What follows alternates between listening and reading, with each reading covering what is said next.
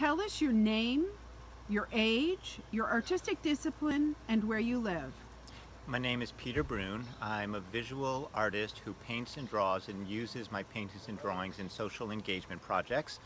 I am 53 years old and I live in Baltimore, Maryland.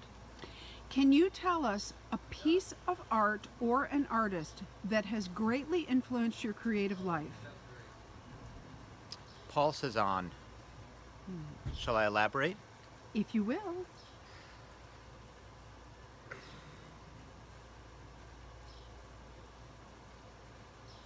Can I name two? Can I talk about two artists? Am I allowed to do that? Okay, so Paul Cézanne and Joseph Beuys, two very different artists.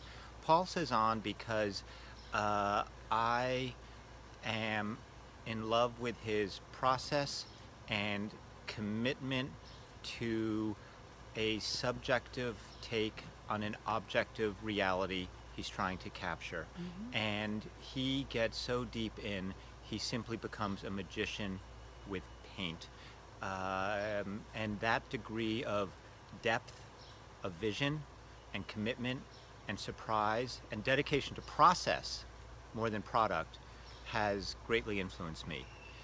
Joseph Beuys, less formally at all really and more philosophically, where he takes the position of everyone an artist and we are all creative people, and that has deeply influenced my practice in engaging others, in orchestrating and curating communal projects where I illuminate the identities and creativity of others as a kind of meta artist.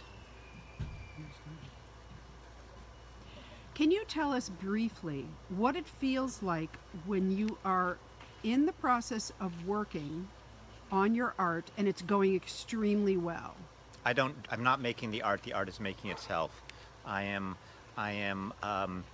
There's another presence in the room, and it's that cliche of feeling like a vehicle when it is just an easy flow, when I'm not making decisions, but the work is just flowing.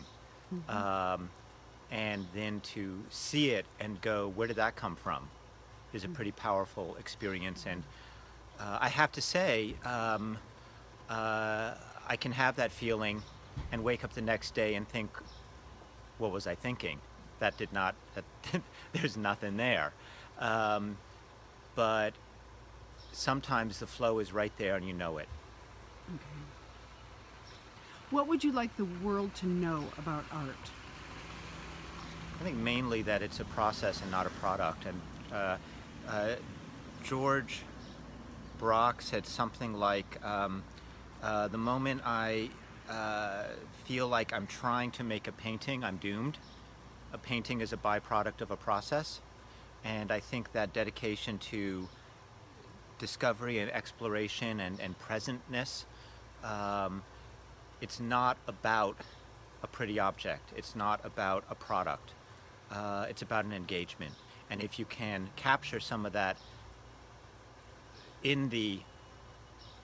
process in the process, then the byproduct is an interesting product.